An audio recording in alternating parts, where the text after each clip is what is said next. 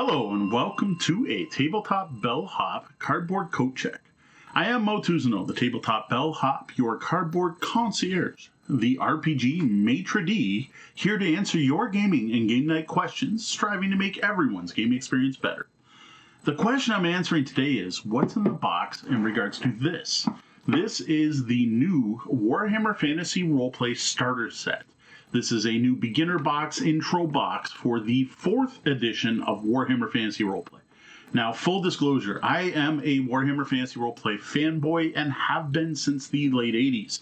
I love Warhammer Fantasy Roleplay 1st edition. I ran more sessions of that than probably any other game, ran it all the way through high school into university. I also played 2nd edition Warhammer Fantasy Roleplay, which I enjoyed, but I felt it missed some of the flavor of the 1st edition. I then moved on to the 3rd edition, which I'm going to lose all the Warhammer fans by saying I really liked 3rd edition Warhammer Fantasy Roleplay. That used a very different system. It was something unique and different. It was Fantasy Flight Games that used their Genesis system before it was the Genesis system. Me and my group loved it. Well, what I have here is the 4th edition. I have not played the 4th edition. I have not seen this box set, but what I have heard is this goes back to the roots. It's back to the D100 percentile-based system and some of the humor and grimness of the original 1st edition Warhammer. So I'm really looking forward to going back to the original Warhammer after enjoying the later editions. So I have not looked at what's in this box. I haven't even read the table of contents. I got this as a gift for Christmas, and I've been itching to open it up, even though I know it'll probably be a while before I actually get to play it. So you're going to get to discover what's in this box at the same time as me. Let's get to it. All right, here you go. The new Warhammer Fantasy Roleplay Starter Set from Cubicle 7, licensed from Games Workshop. And it says, take your first steps into a grim world of perilous adventure. That's always been the tagline. I gotta say, this cover art right away has me interested. I dig it. I see a Priest of Sigmar. I see a Witch Hunter. Of course, there's a Troll Slayer. Something shady going on in the background. It's set in a city, which is something I always found set Warhammer apart from other fantasy role-playing games. Not a lot of dungeons in the Warhammer world. It's more about the political intrigue and city politics. So we start off with the GM screen, I guess. Yes, interesting.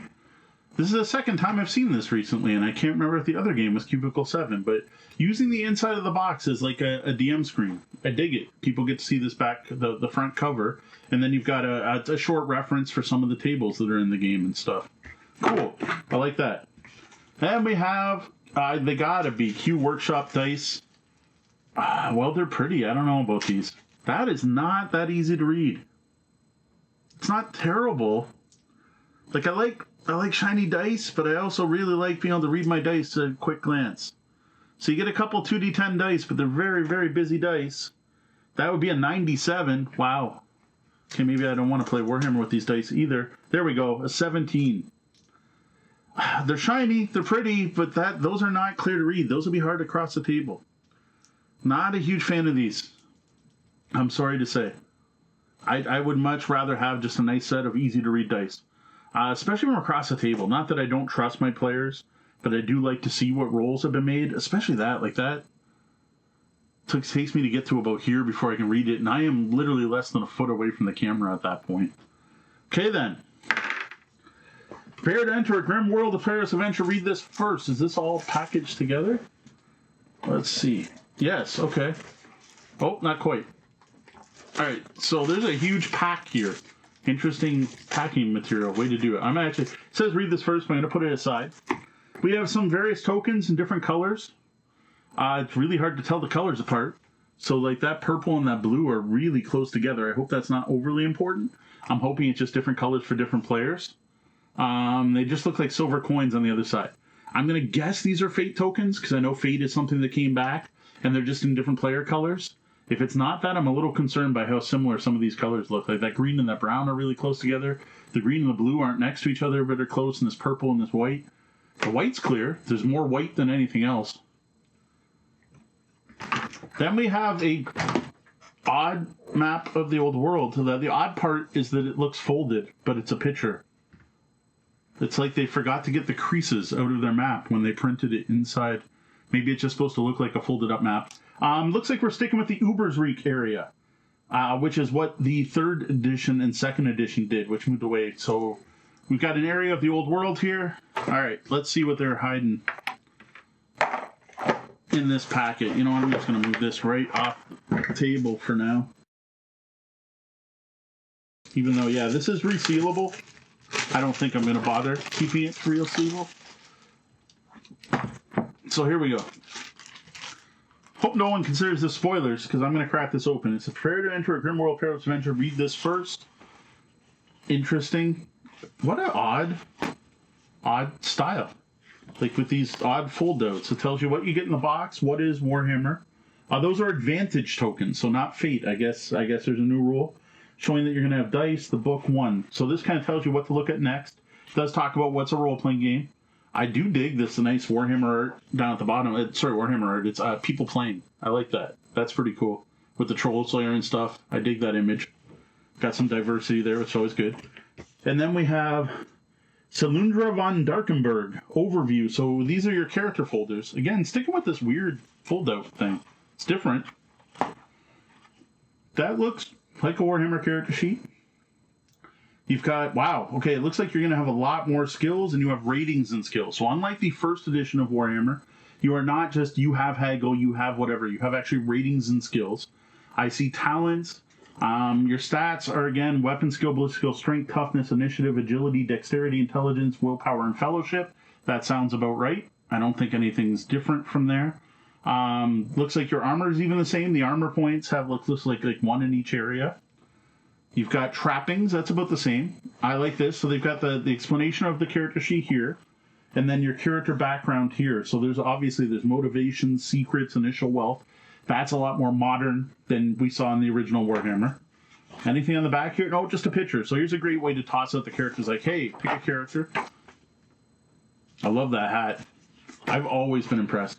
So then we have Garnar Hrolfsson.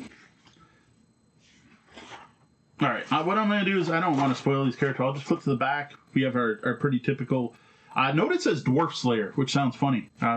Isn't it a Troll Slayer, not a Dwarf Slayer? Wouldn't a Dwarf Slayer be something else? Looks like a Halfling, so we still have Halflings in...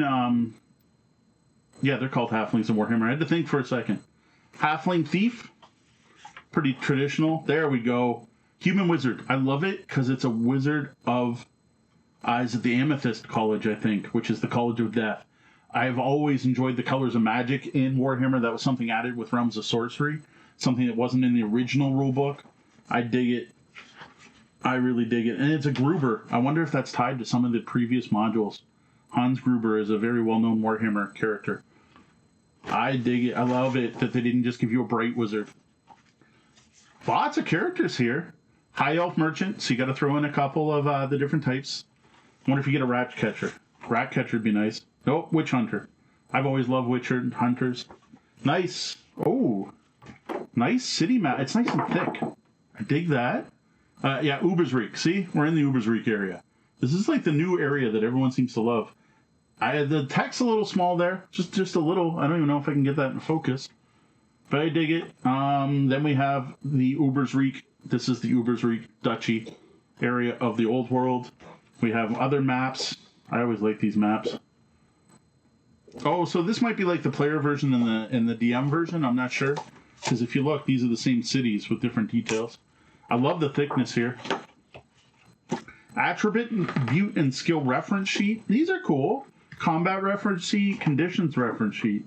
So instead of a DM screen, you've got these reference sheets that'll be easy to pass around. Again, nice thick. The combat, someone got a little stuff on it. The conditions, sorry. I dig this. I like it. Here's the adventure book with Ubersreik on the cover. I don't want to go. I don't want to spoil anything here, so we're gonna flip to the end. There's the critical hit table. Looks a little more complicated than the original. Dramatic test outcomes fit table. We are looking at. I see mutations. It's definitely worth 47. Yeah, 41. 41 pages of adventure. Note this is soft cover. And it's just a paper cover, but it is nice, colorful. Lots of artwork inside. I don't want to spoil anything. This is the adventure book, so I'm just kind of flipping through quickly.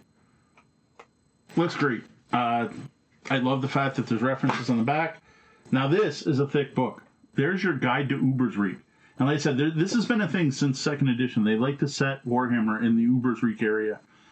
part of the Warhammer world that's always been best, or part of every Warhammer game that's always been amazing to me, is the background and setting. So here you have a really thick setting book, including stats for NPCs, various places to have adventures. And again, this is a Warhammer, so you're looking at mainly city adventures. So here's your city. This one's a nice whopping 64 pages. This looks like the kind of thing that, unless it's included in the core rulebook, might make this box set worth picking up, even if you already own Warhammer Fantasy Roleplay 4th Edition. Then we have handouts. We're going to skip past those quickly. And advertising for video games, oddly. Oh, and scenarios. What would be interesting is that it's saying continue adventures with rough nights and hard days, which is reference to 2 classic modules. It's not saying go buy the core rulebook. So that's interesting. It looks like you might be able to take these pre-gens into this first set of adventures. That's cool. No miniatures, no standees, no tactical maps, which honestly is to be expected. Warhammer has never really been a tactical style role-playing game. Lots of background information, a rather thick adventure book, some nice player handouts and reference cards. This all looks great. Nothing to complain about here. I had no idea what to expect when opening the box. My only real disappointment here, this funky system's weird. It's odd. I don't hate it. I don't love it. It's just different. Is this? Here's my only complaint. I would prefer much more readable dice. It's awesome. You gave me 2d10, but... So what I get? Oh, 50. 55. I honestly could not tell that was a 50. You know what? I swear it looks better on camera than it does to my eyes, because you can kind of see the halo of white around it, whereas if I pick this up, I see the shield way more than I see the other. Oddly thick box, mainly because of these dice. If they didn't have the dice, then I don't think you would need quite as deep a box. This is odd to have this compared to with the reference sheets for a DM screen, but it is interesting that I'm seeing more and more publishers use the inside of the box for their games. So you go, Warhammer Fantasy Roleplay Starter Set. This is the 4th edition from Cubicle 7. All right, Warhammer fandom, just geeked out for a while. I probably spent more than I needed to showing off some of those components and talking about the Warhammer world, but too bad. I like Warhammer. It's going to happen. This looks good. It looks like the Warhammer I remember. Obviously, there are some changes. Skills look like they're more complicated. But I'm not here to rate the game. I'm here to talk about the components. And I got to say, it's a mixed bag. It's 10 to 2d10 dice that are difficult to read, especially from across the table. Not a fan of that. Tokens that have colors on them that are almost identical. I'm not a fan of that either, though I do like that there's tokens. The rest, though, look good. There were player handouts. There were various maps. I was really impressed by the thickness of the maps and player handouts. I expected paper, and they were thin cards, so that's a bonus. I was really hoping for a big fold-out overland map. That's just something I'm used to seeing in starter sets. I was a little disappointed I didn't see that. This is also not quite playable out of the box, despite that's what it says, because you're going to need writing implements for one. Plus, you're going to be sharing those dice, which would be kind of annoying. Yeah, I know it's not a big deal, and some people don't care, but I like to see pencils with my games. Give me some nice pencils that say Warhammer, have the Chaos Gods on them or something. But again, that's me. That's not everyone. What you won't find is miniatures, tactical maps, grid scenery. That is not what Warhammer is all about. You are looking at a thick book of background information, a set of rules for how to play, and a bunch of sample characters. Pretty much what to expect. It looks like multiple adventures, and it does look like you may be able to go right from this box to the first set of adventures instead of having to buy the nice thick core rulebook. Overall, a little bit of a mixed bag, but it still got me excited. I love Warhammer. I want to see what they've done with the system. What has Cubicle 7 done? What have they done to improve the system to make a system I love better? This looks like a great box to find that out, so I'm looking forward to playing it. To learn about what I did think about this, the best place you can go is tabletopbellhop.com, or follow me on social media as tabletopbellhop, all over the place, Twitter, Facebook, Pinterest, wherever. When I finally get this to the table, that's where I'm going to be talking about it, and eventually I'll be publishing a full review on YouTube and on the blog. Now, fair warning, that might be a bit because we're still not back to regular gaming and role-playing yet, but when it does happen, I am looking forward to checking this out. So again, I am Mo Tuesday of the Tabletop Bellhop. Thank you for joining me for this unboxing video. Watch out for the rumors of overlarge rats in the sewers. I have a feeling they're not as unfounded as the watch might be telling you. Good day, and game on.